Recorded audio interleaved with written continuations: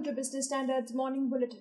Today we will tell you how the Nokia tax battle may find a diplomatic truce very soon.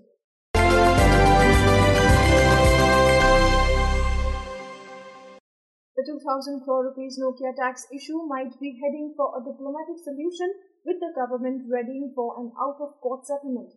It is considering the idea of imposing a penalty on Nokia rather than asking it to pay up pending taxes it supposedly owes here. The Finnish government has taken up the matter at a diplomatic level with the Indian embassy in Helsinki, indicating the dispute could risk Finnish investments in India. There are about 120 Finnish companies present in India, either through their subsidiaries, joint ventures, or representative offices. The total investments by Finland in India stands at $1.4 billion currently. The External Affairs Ministry is spearheading the matter, with the Finance Ministry through its mission thereby working out a mechanism under the Bilateral Investment Promotion and Protection Agreement, or BIPA, that India has with that country. BIPA with Finland came into force in April 2003.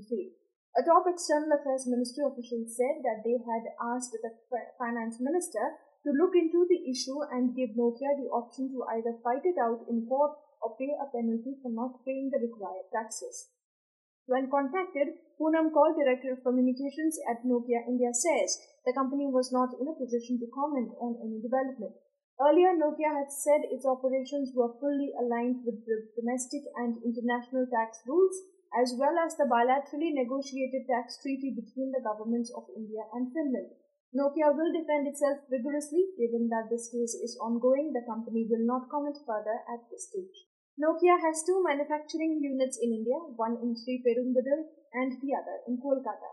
In March this year, the handset maker was issued a notice by the Income Tax Department demanding payment of taxes for a period of 6 years starting from 2006-07.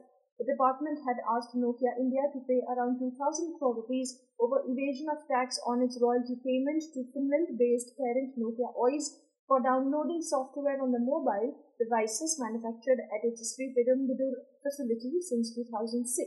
Royalty payment for downloading software attracts a 10% tax TDS. Nokia had challenged the matter in the Delhi High Court, which handed over the case to the Appeals Division of IT authorities. However, in May, Commissioner of Income Tax Appeals dismissed the challenge. Nokia then said it would take the case back to the High Court. The company was also accused of flouting transfer pricing rules by the IT department, but the penalty estimates have not yet been notified. Nevertheless, the total amount Nokia India could be asked to pay up if both parties do not arrive at a solution could be around 12,000 crore rupees, according to another official who did not wish to be named.